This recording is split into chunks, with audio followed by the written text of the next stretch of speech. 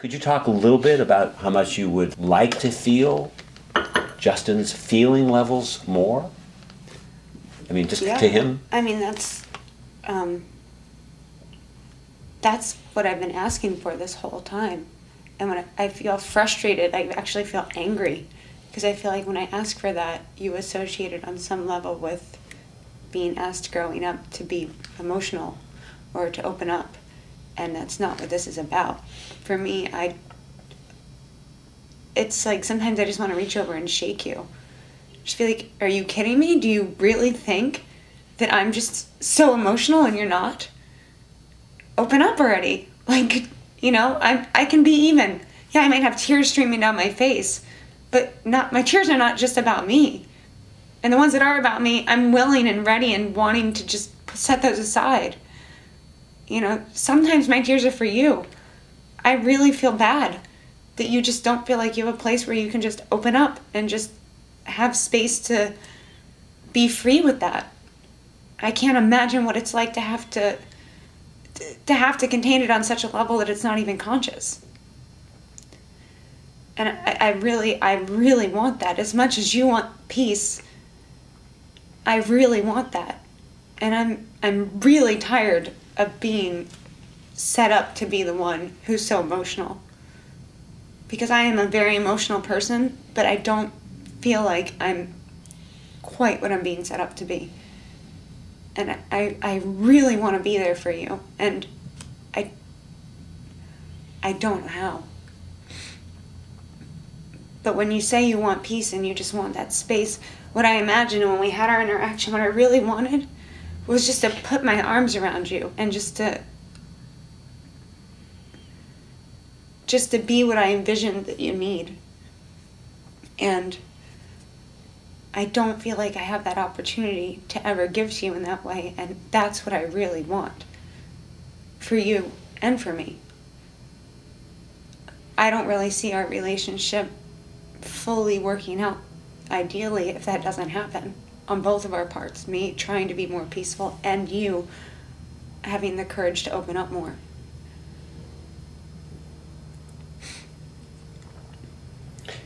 And I just want to be clear that opening up is really good news. You know, it's like, it almost sounds like, well, you have to open up. But really, from a impulse level, from a getting to receive what you most want and need in life, this is like, you get to open up. You get to receive more attention. You get to have a evening of peace if you'll be a protector for yourself. A lot of what's happening is your internal strength of protecting for yourself isn't activated. You know, it's in a semi-mute button. Mm-hmm. And so this is all potential benefit to your life. And it's a matter of permission. It's a matter of encouragement.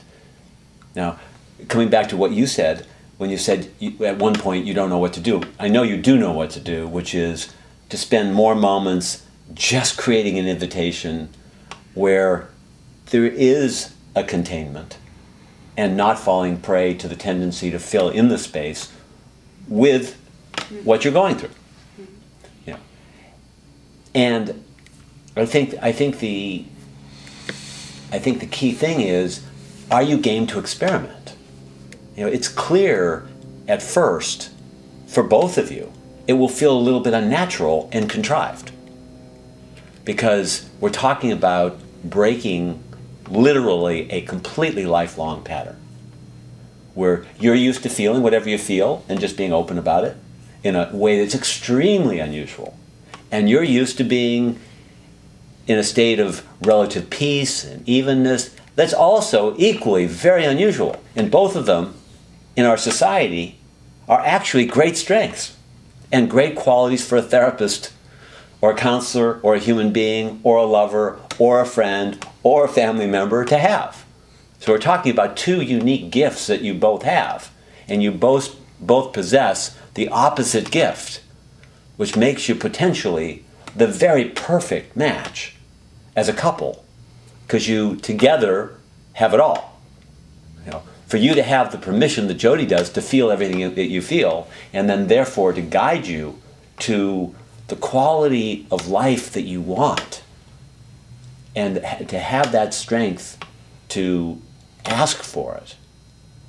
And for you to be able to be in a state of being where you realize, you know what, you're already exquisite as you are. And to have that kind of internal peace, you know, just balances everything out, because you get to be authentic and you get to recognize your own lovingness and compassion and peacefulness on an internal level without having to do anything. You don't have to always earn it. Your accumulation of who you are, your integrity structure, it's plenty. And you basically have a right to the peace that you want, and you have a right to be intense and passionate about wanting the vibration and the frequency you're in to be more supported by the external world, not only with Jody, but with everyone around you. Because you have that wisdom to give to everyone. It's like, hey, I'm just kind of in this easygoing, friendly, affectionate state of being. I think I'm hardwired to believe women can't be that way. And some men can. But, like, it's hard to trust that that's even a potential that's realistic. Exactly. So that distrust is, you know, in psychological terms, as we all are familiar with, is a repetition compulsion, which means basically that we're repeating an idea we learned in our past, that we don't think that someone can change. So you feel like forever a woman can ever keep an equilibrium and really allow your inner reality to be the focus of attention for an enduring period of time before reflecting back on herself. And of course, by you being hyper-rational, you're unwittingly creating that self-fulfilling prophecy. Right. I get that. Your awareness gets that, but your being doesn't yet.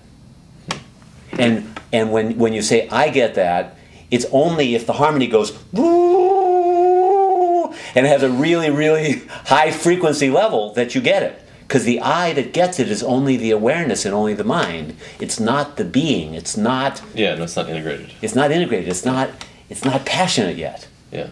Here I am. I thought I was really developed by being in this apparent calm. But actually, I'm in a state of suppression. Actually, I'm in a state of muting my fear, my frustration, my impatience, my anger, my intolerance, my judgments, and I'm not in a state of openly saying, can I just have the permission and freedom? Are you in a place where you feel clear enough and strong enough where you can just let me be the center of attention and let me just ventilate? And so one night you come back and you're wanting to have just a peaceful time, and Jody's saying, God, I'm really nervous about what's happening with this or that, and inside you're starting to go, oh God, not one more anxious feeling, please. And then you went, oh, that's right, that's my arrogance. Oh, that's right, that's my ego structure. That's not as together as I think it is. And then what you do is you go, okay, let me just share with you.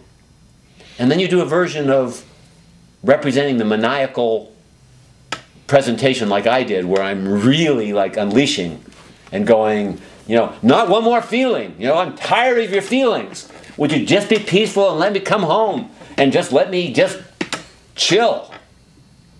And you realize, oh, I get to reach this place inside me. And you know what? It's kind of fun.